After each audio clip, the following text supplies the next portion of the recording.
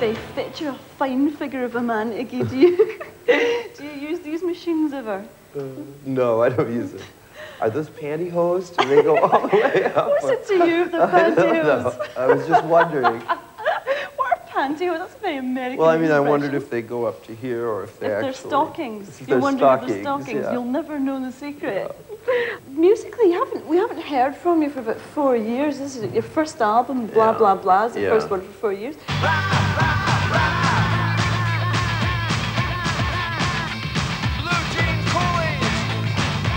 So what have you been doing, getting your life together? I got myself a SAG card, the Screen Actors Guild, and went out, hit the pavement in New York and went out auditioning as an actor and got turned down all the time. But it was good fun and good practice at just staying sharp, you know. I learned to type. Type, and I spent a lot of time just writing my own versions of the news because I object to the official version. 59% of Americans prefer pizza when they eat out. I mean, that was a news item in USA Today, you know, and I would read these things in the morning and I'd think, no, this isn't the news. I'm going to write about my kind of news, which led to a fluency. And a sort of a writing muscle, if you will, that I think has helped in my lyrics since then. Is it hard to keep in shape? Because, I mean, on stage you're so supple, you know, like a snake. Is that hard to keep that way? It is if you tour too much, and especially alcohol, drugs, stuff like that can really screw you up. So what about that? I mean, you used to be sort of quite into all those vices. Have you stopped? Yeah, I have, completely. Why did you stop? Well, one sees the handwriting on the wall, as it were, you know, and I thought, not for me.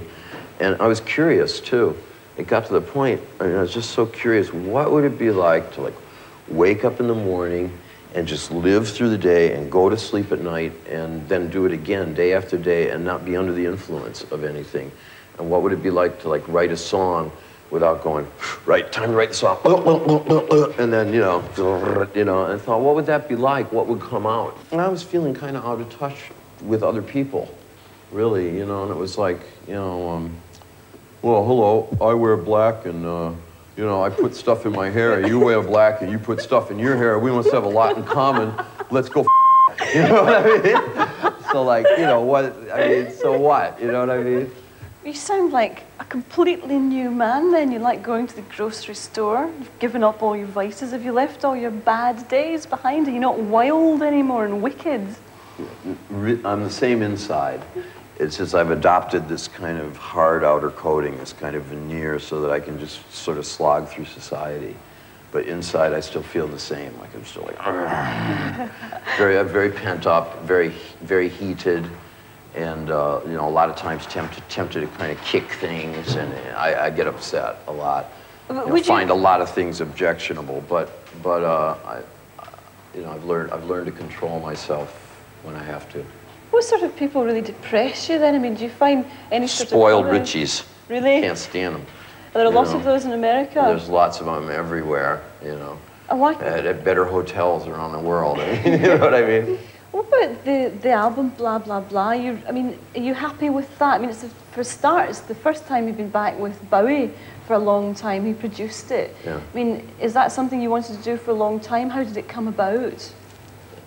He was impressed with some tapes I played him. I've been working with Steve Jones out in California, and it sounded good, and I knew it sounded good, and he called me up in New York in like November and said, hey, why don't you come over, I've got these demos I'll play. And I said, great, I'll bring my demos. And we were playing demos, and he sort of listened and went, I like that. And said, you know, we could do this in Switzerland. I could come in on it and write some stuff. We were the roadies. We did everything. Yeah, we were. We lifted all the stuff. We didn't use anybody to kind of drive us around or none of that. That was all right out. You know? David Bowie was a roadie as well. The both of us. Yeah, the both of us. Also, it helped having producers who were both experienced at getting things on the radio. And yes, I want my stuff on the radio. Yes. I deserve it, and I want it, and I'm going to get it.